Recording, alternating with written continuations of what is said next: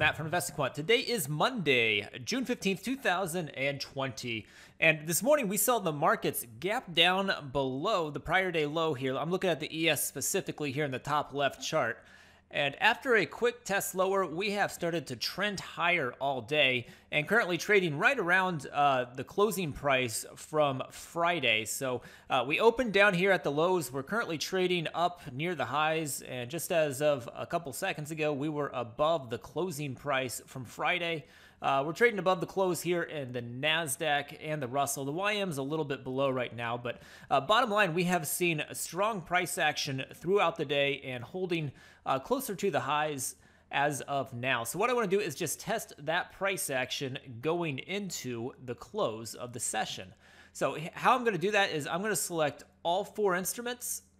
We're going to use the intraday time-based setup, and I will use a time-based entry of 2:30 p.m. Eastern Time. Set it up as a long that will exit at 4:15 p.m. Eastern Time.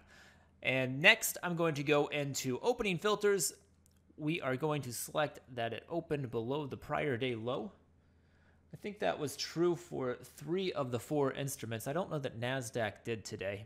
And then I'm going to build out that price action that we just looked at. So the price action was based upon opening in the bottom 25% of the range. So that is available in this section here, open and bottom 25% of the range, and then trading in the top 25% of the range going into 2:30 p.m. Eastern Time. And then lastly, it is trading above the prior close. So that is down here. I can get that added and I can click view results and we will see the results. And here we go. So it looks like we have 64 samples in the ES, 68 in the NASDAQ, 70 in the YM, 60 in the Russell. And on average, all of them having at least 55%, but most of them a little bit, or 2 of those a little bit better than that. So close to probably 59-ish or so percent as a whole. And it looks like here recently the equity curves are starting to get a little bit stronger in recent times, and I guess that NASDAQ's really standing out here as a stronger looking one.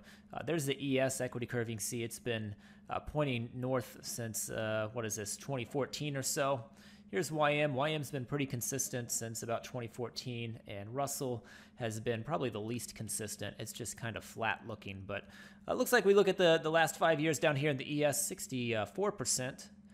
Wow, NASDAQ 81, didn't realize it was quite that strong. You can kind of see it on the equity curve there as it's getting really strong. Dow, 72% over the past 5 years, and Russell just 50-50 over the past 5 years. So it looks like they've been a little bit stronger in recent times. Historically, though, looking back to 2003, or a little bit of favorability to the bulls historically on this pattern where you are opening below the prior day low.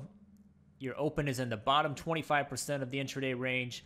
Your close as of 2:30 p.m. Eastern Time is in the top 25% of the intraday range, and you are trading above the prior day close. So that's a pattern of strength that is taking place, and if it enters at 2:30 p.m. Eastern Time, these are the results when exiting at 4:15 p.m. Eastern Time. So I hope you found that interesting. Good luck, and we will see you next time.